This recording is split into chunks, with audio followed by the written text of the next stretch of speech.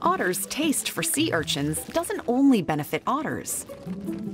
It also helps to protect the wider marine ecosystem.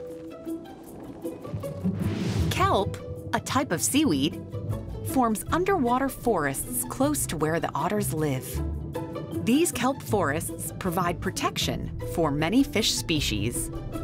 And the kelp also helps tackle climate change by absorbing large amounts of carbon dioxide from the atmosphere.